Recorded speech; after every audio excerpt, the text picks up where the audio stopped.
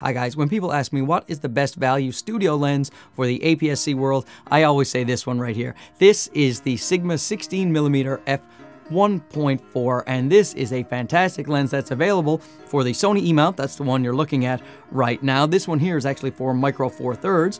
They also have it for the Fuji X and the Nikon Z mount and even the old Canon M mount. So you have an M50, something like that, you can still get this fantastic lens, and you should. You can almost always find it for less than $400. Optically, it is almost perfect. There is virtually no focus breathing, chromatic aberration, Loca, very well controlled, and that 1.4 lets in so much light. It makes it a low light beast, and it gives you that nice blurry background we're all after. See that light back there?